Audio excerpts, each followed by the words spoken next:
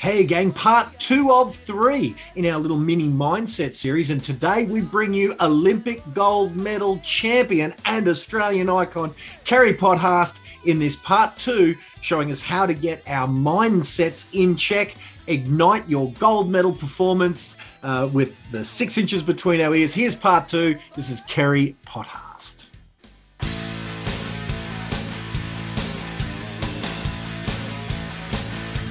You want the normal real estate training you've been told a million times? Make cold calls, knock on doors.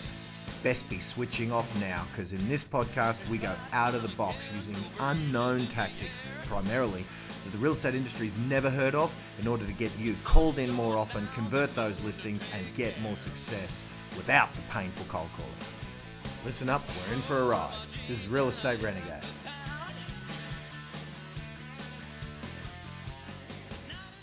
And this episode, I'm going to give a special shout out. Let's just say this episode brought to you by Kerri Pottharst herself. As a sponsor of this show, Kerri has offered to do a little deal for you guys, that if you guys wanted her one-on-one coaching, aside from the lessons that you learn right now with Kerri, if you want to inquire with Kerri, so it's kerri@kerripotthast.com. If you want to have Kerri Pottharst personally hold your hand through your challenges, take you to those Olympic standards, it would be really, really my wisest of wise counsel for you to take advantage and see. She has got a special Real Estate Renegades Glenn Twiddle deal, so do avail yourself of that if you wanted some more information, some more hand-holding from the legend, Kerri Pottharst. Let's go straight to that interview, that coaching session that we did now. This is gold medalist, icon, Australian champion, Kerri Pottharst. Hello, good morning. How you doing, rock star? Yeah, great. Gosh, how motivational are you? You don't need me. No, not at all. I'm a rookie, Kerri. It's sitting in the audience listening to people, not even people like you. I've sat in the audience and listened to your lessons, and it is the cumulative effect of mentors for me. Like, none of that I invented.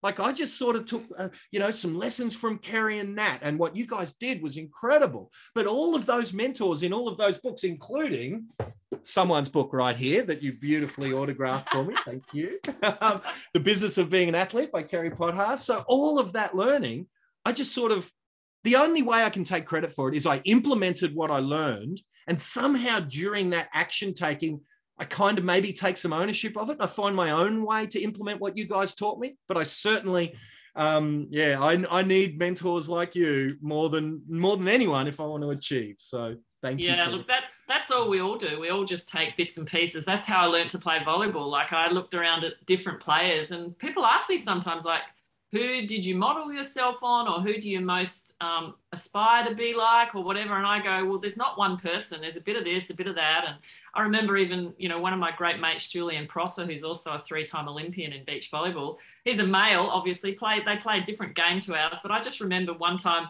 setting the ball and going, oh, I felt like Julian then, and I don't want to look like him. He's like 6'3" and 120 kilos. But I just, and so I guess once you, learn these skills and learn these lessons to create success in your own life, then, and you do it yourself, it just becomes who you are. It kind of seeps into your being the more and more you practice it. So, yeah, it's great to hear the same lessons from different people and how they've applied them from, to their life. But one thing I've got to just say to you, Glenn, got to be careful when you say Nat's my partner. She's my beach volleyball partner. Oh, okay. Well, understood.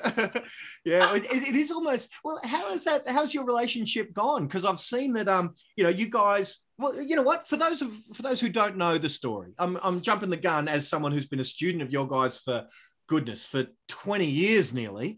Tell us the story of from, say, 1996 and through to gold. Yeah, well, obviously, Natalie Cook is my beach volleyball, or was my beach volleyball partner for 2 Olympics. I actually played 3 Olympics because I retired after we won the gold medal, which I have here. Where is it for those people who like to see a medal through Zoom? Woo-hoo! There we go. But I retired after that, and then made a quick comeback and played a 3rd Olympics, which a lot of people don't know about. I played with another girl called Summer Lokovic. But Nat and I played 2 Olympics together. We won the bronze, which I do also have, Yay. It's just as shiny, actually, if you have a look at it. Yeah. put it up against the light, you can barely tell the difference. I tell you, I'd have bought it if it was the bronze. I'd have thought, oh, nice gold medal.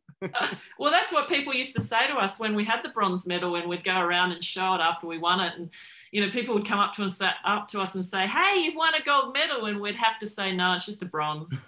Oh, no. So, you know, that was when we kind of started going, right, we got to get the gold. But obviously, a lot happened in those 4 years. You know, we built a great team around us. You know, it's so important to have coaches and people, you know, on your bus. You know, if you've got the wrong people on your bus, kick them off and get the right people on your bus. And that bus will take you to where you want to go. But we got we had a volleyball coach already who took us to bronze. Then we looked for somebody who could look after us physically. So we got a personal trainer on board with us, Phil Morland. And then we thought there was one thing missing. And, you know, it's probably, I know now, it is 100% definitely the most important part of success. And that is somebody to help you with your mindset. Because at the end of the day, it's the difference between, you know, winning and losing. Your best success that you can ever achieve and not quite achieving it is your mindset. And that word is thrown around, I think, really easily. I think sometimes people go, well, mindset, what does it actually mean? Well, it means a lot of stuff. It just basically means all the work that you do outside of your work, all the work that you do off the court or out of the pool or off the field or off the track, whatever your sport is, if you're a sports person, or, you know, out of office hours. It's the work that you do to continually push yourself out of your comfort zone, you know, to increase that zone of comfort. So eventually, you know, being uncomfortable is normal, which we had to feel that was normal for us, being uncomfortable, because standing in front of 10,000 screaming Australians, you know, on Bondi Beach, 21 years ago, was seriously uncomfortable. So we continually put ourselves in situations off the court, you know, like walking on broken glass, walking on hot coals with our mindset coach, to just really push us past that kind of fear barrier and get us used to being a little bit afraid, but doing things anyway. So that's one thing, you know, being uncomfortable. Another thing, mindset, it could just be about helping develop the belief that you have in yourself. And that belief could just be reminding yourself of where you've come from and all the things that you've achieved already, and that you're on the right path. You've built a team around you. You've got a plan. All those things help you develop your belief. And there are so many parts. And also mindset can be, building a strong mindset in today's world with what we're dealing with right now could very much be just around learning how to accept what's happening. You know, we don't want this to, you know, continue to be like this forever, but accepting it and being able to deal with it anyway, and still live our lives, and still, still create things, still go for goals, still set those goals, make plans, plan in pencil now, plan in pencil, because sometimes we don't know, what's around the corner with a lockdown or whatever, but to still kind of rise above the circumstances that we're in. So building that mindset to be able to deal with that. And of course, resilience is a big word, but just being able to recognize where you're at, I think, with your feelings and emotions, and also just then, being able to, plan for what's next. So, Kerri, let me ask you this. And it may be a bit of a selfish question, but I know there's a whole lot of people like me, and maybe you were, I don't know. That's why I'm going to ask the question, is if when someone says to you, like when I was first handed a book that's up there in my required reading now called The Magic of Thinking Big by David Schwartz. It was the first book of that type that I'd ever been asked to read, a success book, a motivation book. And so I would even throw any sort of mindset coaching or training or books or education or whatever that is in the field that you're describing. I used to roll my eyes at it. I used to think, oh, that sort of stuff is what Amway people read. And so I used to poo-poo it, right? I think I was too clever for that. That if I'll save my $20. If I'm motivated enough to go and buy the stupid motivational book, I'll save my $20 because I'm already motivated. And I scoffed at it. So I didn't see the value in it. Is there anything you would say to those folks that would kind of have maybe the person who rolls their eyes at mindset just by the very nature of the topic of this web stream, maybe that repelled them already? I don't know. But what would you say to that new person who valued maybe having new skills in their world that say, yeah, I can see why you got a volleyball coach. Of course, you got to learn how to bump, set, spike, whatever the wording is. Of course, you've got to be in phenomenal physical shape to be able to outlast physically those competitors. But did you really need the guy to go, you can do it, girls? You know what I mean? Like, what would you say to the rookie mindset student? Well, he didn't really ever say, you can do it, girls. I've got to say, I was like you as well throughout my journey with regard to books. So Natalie was often sitting across, the room in her bed and reading a lot of mindset books. And I would often just, read books to entertain me, because mindset's not just about learning through a book, it's learning through experience. And I felt that when I was actually playing the sport, when I was in the situation, I was gaining so much knowledge about the situation that my mind was just completely full. And I needed the downtime to be able to just kind of relax and release. So everybody is different. Like, just be aware that everybody is different. So if you don't like reading books, absolutely fine. Do it in another way. So I found the experience, like doing things like the glass walking, the fire walking, the pushing myself out of my comfort zone. And I'll answer that question in a sec. I think that Naomi wrote about pushing yourself out of your comfort zone. But I found those things strengthened my mindset. So pushing yourself out of your comfort zone, how do you know when you're out of it? Well, yes, it's the heart is beating. It's the uncertainty. It's the unknown. It's the maybe you're pissed off with what's going on. You don't understand what's happening next. That's all uncomfortable stuff. You don't know what's around the corner. That's what, that's when you know you're being, doing something uncomfortable. It might just be brushing your teeth with your left hand. It might just be taking a different track, on your run, or a different path on your way to work, or something like that. Just being uncomfortable and getting used to it. So going back to your question, what do you say to those people? Like, just find a way that you can improve yourself, what that works for you, whether it's reading a book, watching a video, or actually experiencing those uncomfortable things. But yeah, I was definitely like you. Wow. Isn't that interesting that, what you've said in very real, practical, experiential terms, you said what the psychology people would, I'm sure, say when they talk about people who are visual, who learn visually through either reading or graphics or watching. For me, I'm a very auditory person, meaning I love audible, listening to podcasts, listening. If I'm in education mode, if I'm going for a walk, I'm listening to someone educating, motivating, or whatever the case may be. But for you, that's the kinesthetic.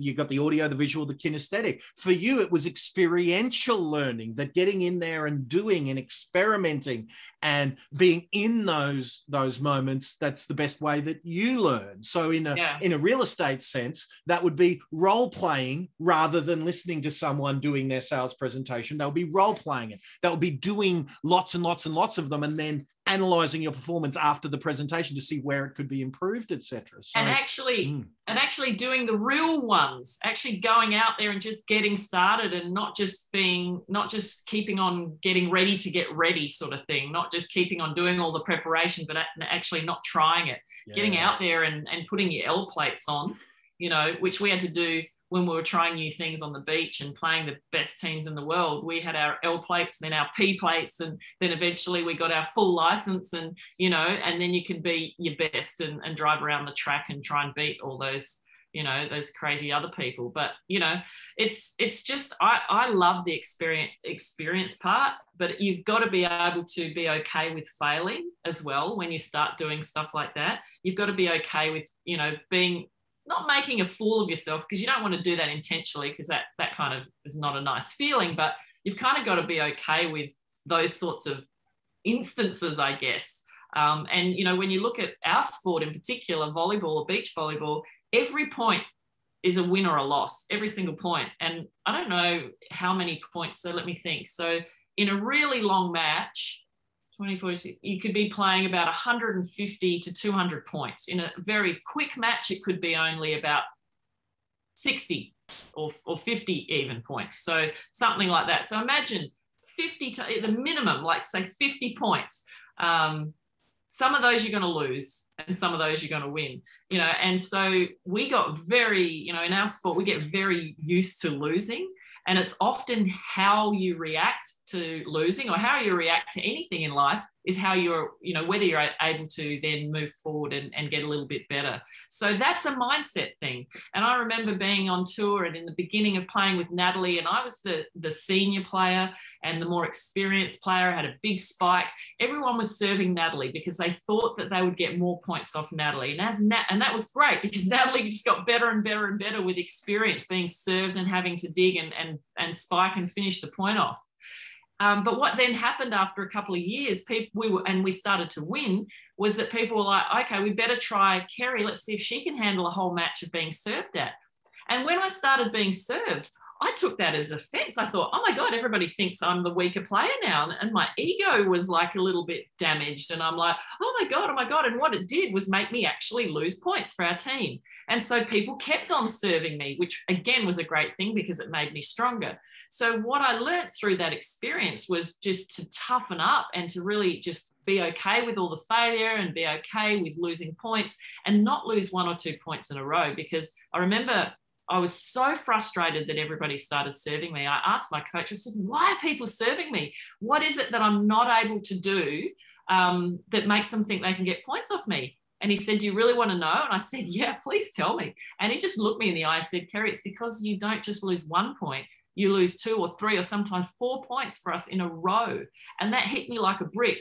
And when it was pointed out to me, so this is the first thing, recognizing, you know, where you're at and recognizing your weaknesses. When it was pointed out to me, I'm like, damn it, that's not going to happen again. So straight away, my mind went to, no, I'm not going to let that happen. And so my mindset shifted to the next level. And then, every time I'd lost a point, I'd, give it everything else, a whole lot more to make sure I wouldn't lose another point in a row. And it didn't always happen, but that was the switch. So you can see that mindset is so many different things. And a lot of it is around, how you react to certain instances. And, there've been a few moments in my athletic career and, in the last 20 years since Sydney, obviously gold medal, where I've used strategies to actually flip how I was feeling. So my reactions would be different. And then my reactions would then cause physical actions. And then I could be on my way again. Let me ask you this, because I tell you, this is going to be a selfish question, but then maybe me asking this question when I need some help, we can in turn help others who feel like me. So I love what you've just said, because I've often thought about that say a basketballer, top level NBA basketballer, when they miss a shot, that game is bang, straight back into it. They cannot let that thing even affect that failure, that mini failure, even affect them for 5 seconds. Same as your thing. If you lose a point, then you lose another, then another, then that's horrible. You need to snap like that. For me, adversity, like say I get a client, it's not often clients, it's often non-clients who've never done any business with me, have a sook about me online and complain about whatever it is that I'm doing. If I have someone who expressly says, I've done something wrong in either business or personally or whatever the case may be, it can affect me for days. Not only ideally, it'll definitely affect me for the rest of the day. And whilst the rest of the day won't be a write-off, I will be performing suboptimally because I'll be thinking, how can that person be, right? Like, I would love, is there anything actually physically or some tactic or some strategy that I can practice that'll get the snap to happen? Is there anything you can add that, what did you do when you became realizing, how the hell do you go from someone who at an unconscious level does sook, in your case for 4 points, that might be 10 minutes, that might be 4 minutes, I don't know, however long those points can be. For me, that's 4 days or minimum 4 hours. How do we do it so we can snap back when maybe we are, and I certainly am, and I live and breathe and react a lot on emotion, both positive and negative. Is there anything you can add to the person who sooks for a half a day upon a challenge? Yeah. Okay. So I just had to write 3 things down so I wouldn't forget them, because I've got 3 examples as you were kind of talking about that and with your question. So, okay, going back to Sydney 2000, I'll give you an example. A lot of people said to us, how did you cope with 2,000 screaming fans. Now, let me just explain. Like, you're in this, like, it's almost, you're in a coliseum, and everybody's like above you in these seats, and then down in the middle in this beautiful little rectangle, there's 4 people in bikinis, and there's 10,000 screaming people around you, and there's not much space between the court and the beginning of the stand. And when you think about how every time you win a point, 10,000 people cheering for you, because they obviously 90% of them were on our side, it was just like, yeah, really, really loud. But imagine when those 10,000 people, like, how they felt when you lost a point. They felt really sorry for you. So they went, oh, and that's also really, really loud because they're right next to you.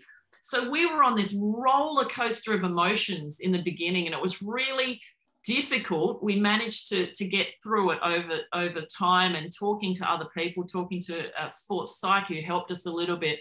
But the one question people asked was, didn't you feel the pressure playing in Sydney in front of everybody else? And the first thing, because we're conditioned to make this flip almost immediately in our minds, we often said to people, no, we use their energy to lift us up onto the podium. So that was just an automatic response to that question. Now, at the time, it didn't feel like that, because at the time, the knees were shaking. We needed to go to the toilet 15 times before the match started. We were so nervous. But what we did straight after our first match, which we actually nearly lost because we were that nervous, we went and spoke to people who had already done what we were doing, came back to Australia, perhaps from being an international superstar, playing in Australia, having the whole country, on their shoulders, willing them to win. We went to somebody in the Olympic Village the day after we nearly lost our first match. We had some time, and we talked to him, and his name is Pat Rafter, an Australian tennis player. Of course. And we said, what is it like? Queensland icon. Yeah, we said, what was it like when you came back to Australia after winning the US Open and then being at the Australian Open and having that pressure? We need some help. So we just sat down with this guy. So the first lesson there is, go to people who are feeling what you're feeling and perhaps doing what you want to do, and ask them their advice. Ask them how they dealt with it. And so we had a great conversation with him and a lot of the other tennis players, Leighton Hewitt and a few of the girls. And, the one thing I took from Pat was, he said, make it feel like you and Natalie are in this kind of cocoon, and, the crowd's around you, you can kind of hear them, but you're not really listening. And in my mind, I kind of built like a cone of silence, like Get Smart. You've got the cone of silence. You're aging us, girl. You're aging us. No, they had the Get Smart movie just a few years ago. Movie. Did that have a cone of silence in it? Probably. But let's say we have this cone of silence around us. It was made of glass. I kind of felt like that had been building game by game. And then obviously in the gold medal match, when the last ball landed out, and I hit the ground. If you see the photos, you've got some photos behind me, but I haven't got the photo of when I hit the ground and Natalie fell on top of me. And I felt like at that time, it was the glass was just shattering down around us. And all of a sudden I looked up and I could see the faces on the crowd. So I built this cone of silence around me. So the lesson there obviously is speak to people. The other thing I wanted to share was totally not sport. Back in, just around 2000, I split up with a boyfriend that I'd been on and off with for a while. And, for me, it was a really hard time to get through that emotionally. And, I was starting to bring stuff to training. And, our mindset coach, he really helped me in that. He said to me, when you step into that rectangle at training, everything, all my personal life, all my emotion, everything that wasn't going to serve me on the court, live outside of that box. So I used that rectangle, use the rectangle as the line. Once I stepped over that line in the sand, I was focused on just what I had to do. When I stepped back out again, I could kind of get back into the rest of my life. So I guess the lesson there is, if you have to focus on something and there's a lot of crap going on around you, is find somewhere that you can just put your little blinkers on and use that as, maybe it's closing a door to your office, or maybe it's putting your earphones in, or whatever the actual action is. Use that as the action that switches you into gear, gets, those negative thoughts out.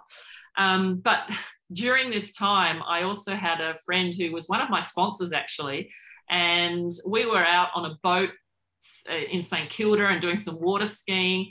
And the whole time I was kind of trying to be happy, but I was always talking about this guy who I'd just broken up with. And eventually he said to me, the sponsor said to me, Kerri, you know what? It's a long time in a pine box.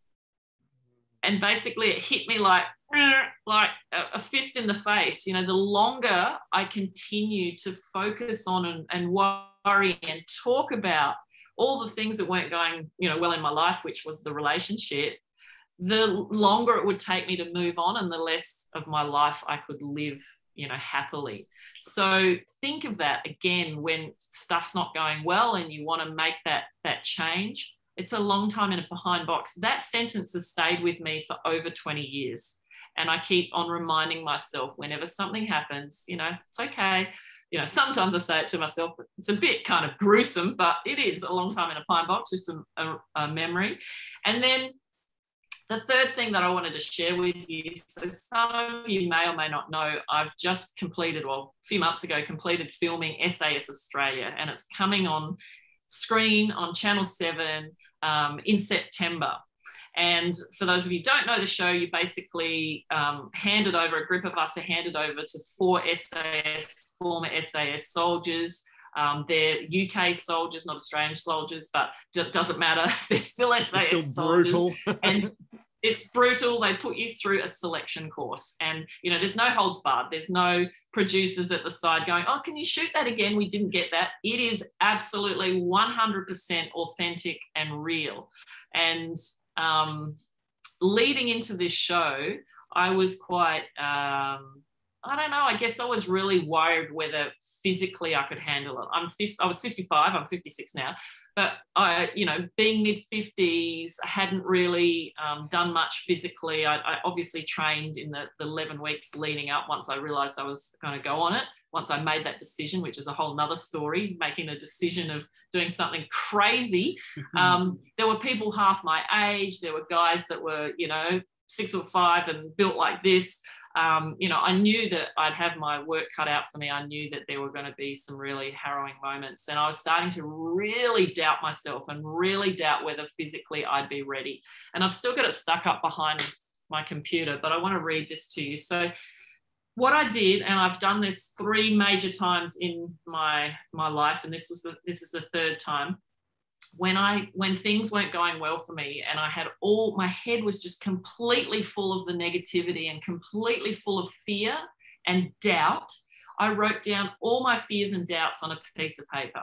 I wrote down everything I thought was thinking that could like keep me out of the game, that you know, could just lead to failure. All right. So all my fears and doubts on one piece of paper. Then I got another piece of paper, and on that piece of paper, I flipped everyone. I flipped them to the positive, and I ended up with a mantra. So this is my mantra, and I printed it in different colors, and I put it all around my house. I had it on my bathroom mirror. Every morning I'd be brushing my teeth. I'd be reading my mantra, or I call it my creed or something, whatever you want to call it. Affirmations, but it's a whole kind of like a paragraph long one. Yeah, got it. Had it in the kitchen, had it next to my bed. I had it everywhere. I read it multiple times a day. And that's the important part. You can write this stuff out, but unless you put it where you can see it, then it's not going to have the same effect. So I'm going to read it to you and just feel where this came from. So this came from really a whole lot of fear and doubt. And this is what I came up with. I'm ready, I'm strong, I've got grit and determination. I welcome the challenge, I thrive in this environment. My knees are strong, my knees are stable, my knees are ready to smash this out. I'm healthy, I'm fit, I'm emotionally ready. My age is an advantage. I'm experienced and resilient. I'm a valued team member. I'm loved by all. I welcome the cold as I breathe through it with ease. I feel the pain. I'm okay with the pain. I'm here by choice. I'm going to be fine. My boots feel like slippers. My feet are tough. My legs will carry me with strength and grace. I will not be last. I will not quit. I am ready. I am doing this. So that I swear that was what got me to the start line. Like the last 3 days, I reckon before I started this course, I was crying every day. I was so worried that my knees wouldn't hold out. I'd had a few issues in the lead up training wise. So yeah, my biggest piece of advice, whenever you're feeling the fear and the doubt, write it down, flip it, and then make yourself a little creed that you can look at every single day. And that just puts you in the right mindset, another mindset strategy, to then just go about doing what you have to do that day. Wow. That's powerful. And I love how what you were saying about your saying of the pine box one, that really resonated with me. And I tell you, I've letting it fall. Since I moved to WA here, I brought my bookshelf, which again, for me, I don't read as many books as I used to, but this bookshelf is a trigger for me. But I remember in my office, yes, I got the bookshelf going because I knew that was important to me, even if I never read another one of them. Because now what I do is I'll buy the book, but I'll buy it on Audible as well. One for the bookshelf and one that I actually consume, which is the Audible. I never even read the book. Like Jordan Peterson's last 2 books, bought them, never opened them because I listened to them. But I had this thing on my wall, my version of the pine box is forever. You know, it's a long time in the box. I felt the same thing in some way. So I got a photo because there's all the positive ones. So on my wall of my last office, I had a photo of Arnold Schwarzenegger working me out at Gold's Gym. Right, beautiful, iconic photo that is the highlight of my life because he's been my hero since I was a kid. So that was the what's possible in a positive sense. But when I was sooking, my pine box thing was Jesse Ventura in Predator saying, I haven't got time to bleed. So that was my kind of reminder that when I'm sooking, you haven't got time to sook, dude. So I've got to get that visual stimulus back up. But I love even more important, that mantra being everywhere. Multiple times a day. I love that. Personally written, that you wrote that. No one else wrote that for you. You wrote exactly. And it comes from your fears. That's the important thing, because you can write all that stuff out, you know, copy what other people have written or whatever, but it's got to come from what your fear and your doubt is. And now I've started using whiteboard markers on my mirror in my bathroom, which I'd not really done before. I was sticking things up, but I'm starting to write on my mirror.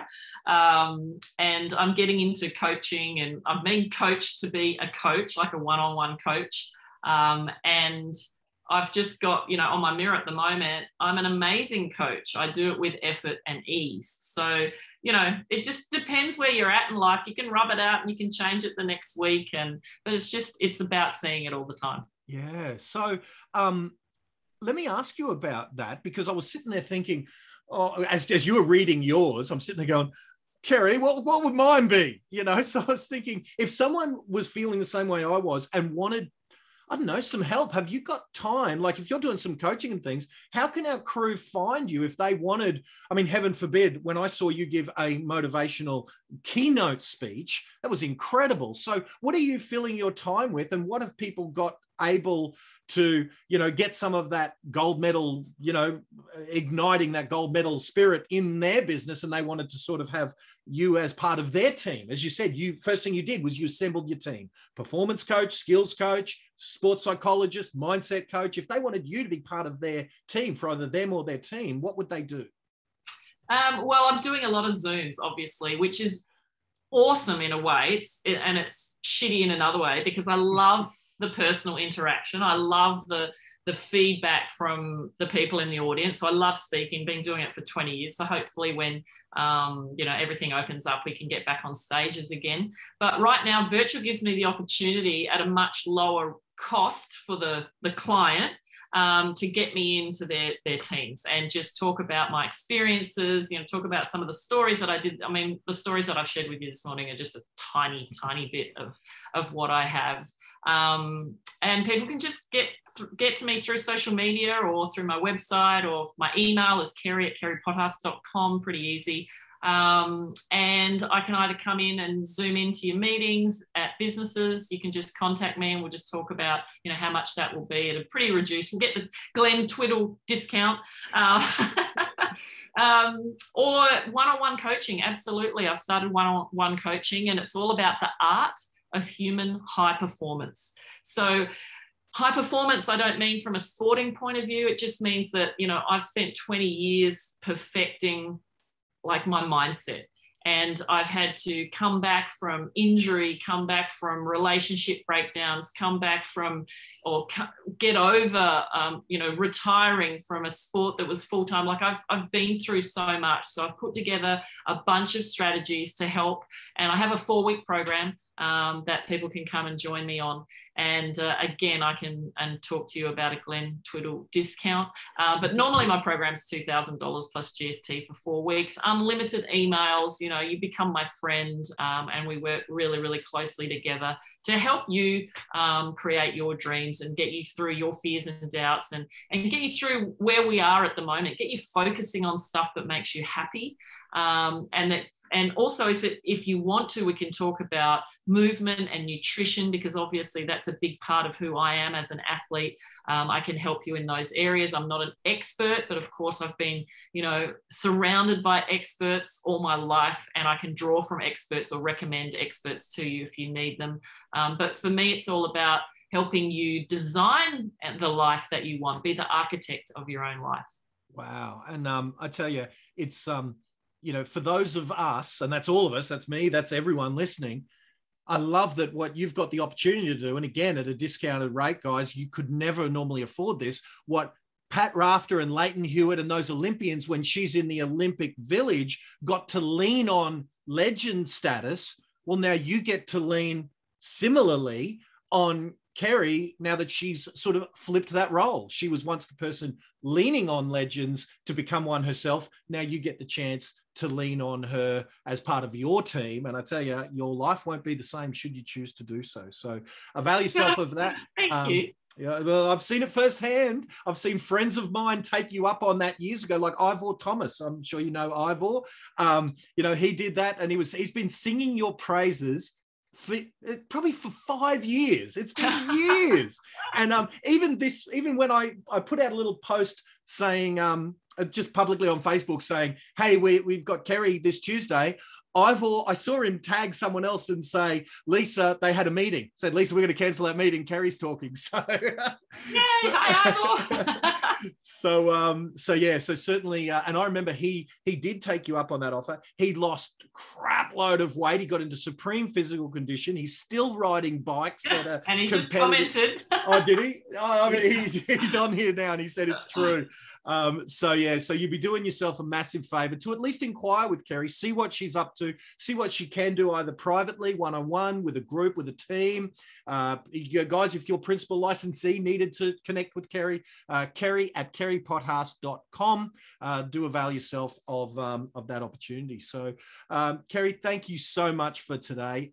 Amazing. What sort of COVID message would you leave our folks with? Meaning, you sort of touched on it earlier, that we are in unprecedented environmental times, and meaning just the world we live in, our environment. It seems like the pressure cooker has been dialed up on all of us, that we can't open our phones to see what we are and aren't allowed to do on that given day without seeing 100 of our friends and colleagues fighting over whether or not to do X or do Y, and our behaviors being challenged, our political beliefs are being challenged, like our world is being challenged, all at the same time we're trying to just stay in a job, stay sane, stay competing. What would be, your final parting message for our crew here in these unique, specific times?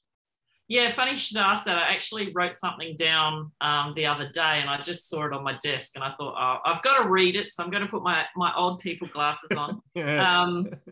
But I wrote down that we've got to have the ability to be optimistic, but also the discipline to face the facts as they are now and make the most of it. I thought that was really, really cool. So be optimistic, but have the discipline to face the facts. So the discipline is obviously putting boundaries around, how often you open your social media and how often you look at, I've stopped looking at all the 11 o'clock updates here in Sydney. I stopped that months ago. But I still have the discipline to just look at one news report. Actually, I have one person on Instagram, and she summarizes it every day. So I just look at that and go, oh yeah, okay. Instead of feeling like if you get involved in watching all that stuff, you just start to feel really bad. And remember, this is affecting our mental health. So it's really important to be disciplined and have the faith that we will prevail in the end. Things will get better in the end, but we just don't know when that will be. So be okay with that. At first, it's hard to accept because I hate uncertainty as well, but be okay, have the faith. What can I do today? Ask yourself, what can I do today that I will thank myself for post-COVID? So what can you do for yourself today? And that doesn't mean you have to learn something or listen to an audio book or, become the expert at this. It could just mean like look after you. It could just mean self-care or self-love, have a rest. Use this time to just, have a holiday, have a rest from the hard work you've been doing for years. It could be that that's exactly what you need. It could be that you need to be there for somebody else and be their rock, whatever that is. And be enchanted with life. I love this. Be enchanted with life. Don't see the world through the printed headlines. Write your own headlines. Now, I copied a bit of that from different places, but I thought that they were pretty cool. So, yeah, write your own headlines. I think that's probably the best line to finish up on. Well, if you stole it from someone else, I'm stealing it from you. I got pen and paper. You're never going to catch me with someone like you without pen and paper taking notes. So I've got a page of write me's here, Kerri, with my eternal thanks that there's definitely some things that I need to do, in order to do better. So, gang, before we let it go, let's see. We've got a question or two. There's certainly one there, Kerri. I'm sure you're seeing that now. Kerri, how does someone treat food? This is a good one. This is good for me too, Amanda. Thank you for asking this. How does someone treat food as energy for the body only and not enjoy eating for joy? And that is, I definitely have recognized I use food as an endorphin dump that I overeat, and then that's at an unconscious level. I must know at some physiological level that overeating gives a sense of, thank God. Great question, Amanda. Kerri, what are your thoughts? And then later on, you feel like crap and you wish you hadn't.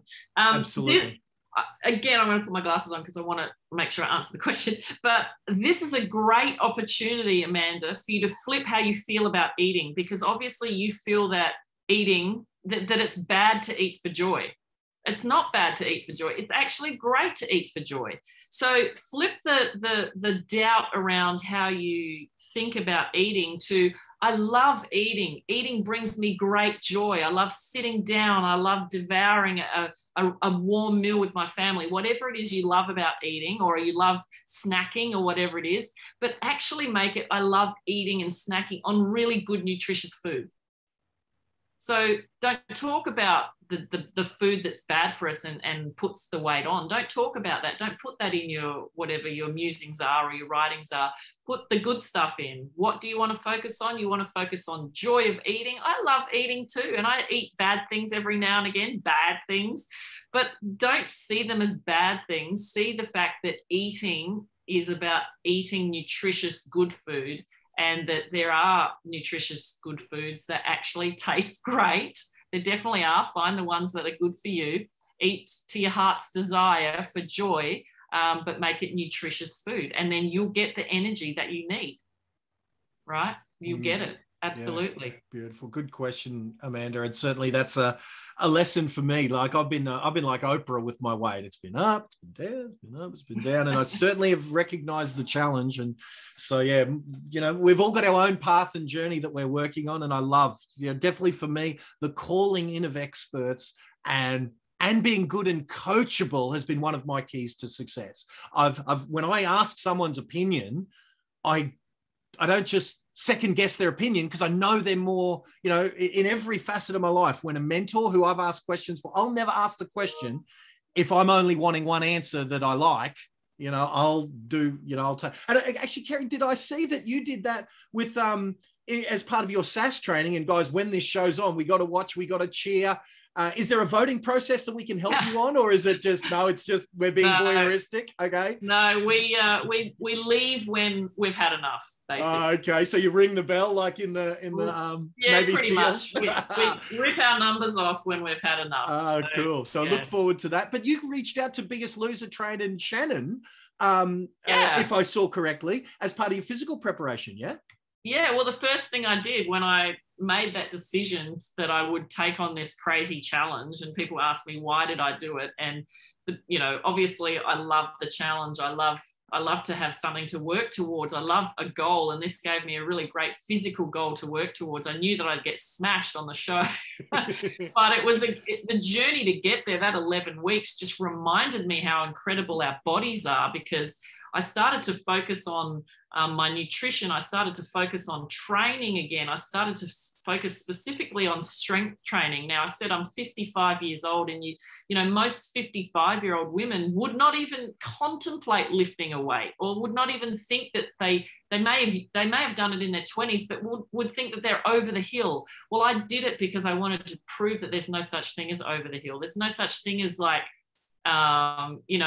the best is behind us, or whatever those age-related type, sayings are. I wanted to go from an unfit body, and I swear I was unfit because I hadn't trained for years and years and years. I might look lean, but that's just my constitution, and I don't I don't fatten up easily. I'm 6 foot tall, and I've just come from a very tall, lean family. But I was unfit, and I didn't have a lot of strength. And so I'd lost a lot over the years. So to get strong again was really exciting. But the first thing I did when I realized that I was going to do this was, who's going to be on my team? What do I need to get to where I want to go? And the first thing I thought of was, I have to talk to people who've done it. So Shannon Ponton lives in the same area as me. I'd been on The Biggest Loser. Natalie and I went on The Biggest Loser once and met him, and I've seen him a couple of times since. So I just contacted him through social media, and bang, straight away, he was like, yep, let's meet up. Phone call, and then we had a meet up, and he got me up on his shoulder, and he taught me how to do a fireman's carry in the cafe on the side street in front of a cafe. It was hilarious. I'm going to put those photos on social media later. And then I wanted a girl's point of view, so I went to Shayna Jack, a swimmer, and then one more person. I thought I needed someone kind of a different point of view as well, and I knew Candace, used to be Candace Fowson, but now Candace Warner, David Warner's wife. She was also on there, and so I wanted to get 3 different variations of their experience, which I did get.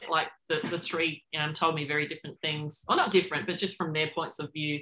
So it really got me understanding. Again, it's mindset. It's like, as soon as you know a little bit more about where you want to go and what you need to do, like the things you have to do to get there, it gives you some confidence, and that's mindset. So find the people that have done what you want, talk to the people who have done it and learn from them, and find little bits of what they've done that suit you, which is why I spoke to 3 of them, not just one. I love that it was Jim Rowan that said, your success. He was talking about income, admittedly, but certainly whatever it is that you want to achieve in life will be the average aggregate of the 5 people you have in your clique, in your team, your most closest, be it team members, be it colleagues, be it friends, be it whatever the case may be. So, and I've certainly found that to be true, that I sort of, before you jumped on, Kerri, I was going through a little bit of nothing special about me, working class background, never done anything more than a $40,000 a year job prior to, deciding to have a crack at age sort of 29, 30. And I've surrounded myself with people, let's say, better than me in the various fields that I wanted to be good at, and just almost through osmosis and action that, you do start to, the team you assemble will start to dictate where it is you end up. So certainly I love that, guys, something that many of us, certainly early in my career, I couldn't afford that sort of thing. Having someone like Kerri Pottharst on my team to be able to call in, well, she can be on your team to call in as part of her unique skill sets, because it's more than one. She's got all of these different skills and tactics to add to your world. Avail yourself of that. Emails kerri@kerripotthast.com. I'll put that up on the screen when we have the recording to distribute.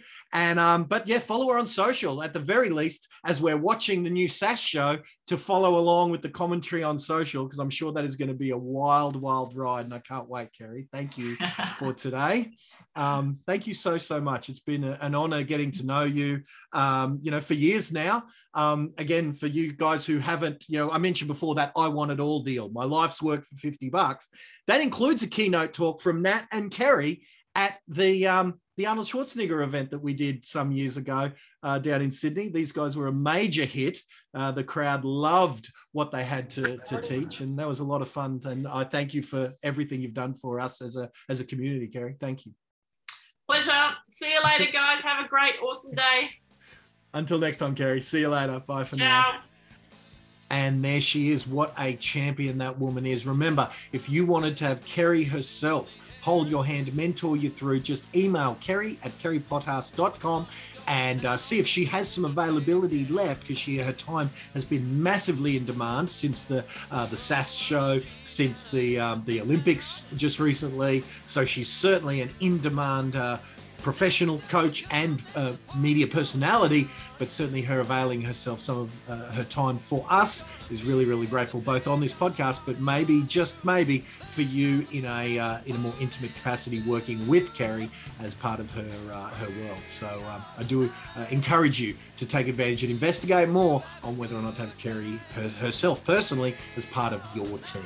And until next time, remember, the next part 3 of this 3-part series here on Real Estate Renegades, we're talking about mindset. And next week, the 14-year-old phenom, who's now, I've known him now for 5 years, so he's now just turned 19, but Caleb Maddox, the man who had earned $1 million before he was 16, that young man joins us next week here on Real Estate Renegades. Wow. Well, there you go. I hope you liked the episode. If you liked that, then what you need to do is you need to subscribe. You need to get more of this craziness, because we got more coming. I'm never standing still, and we've got so many more guests, we've got so many more strategies, more out-of-the-box thinking. So if you haven't subscribed, literally, you're like throwing away thousands of dollars. So I tell you, if you haven't subscribed, you don't come back, you know what I'm going to do? I'm going to find you, I'm going to market to you, and I'm going to charge you for the very stuff that on this podcast we give away for free. So whack that subscribe button on whatever your favourite podcast weapon of destruction is, and we'll see you on the next episode. Bye for now.